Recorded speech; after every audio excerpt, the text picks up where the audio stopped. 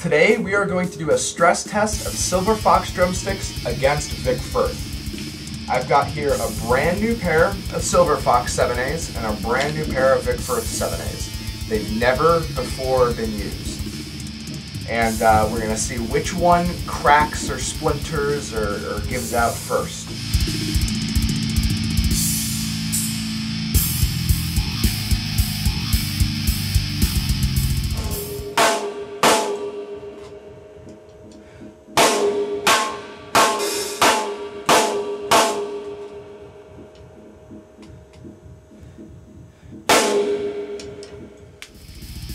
Well, the Silverfox stick actually broke first. You can see it split all the way through. If you look at this picture, you'll see both of those sticks took a lot of abuse.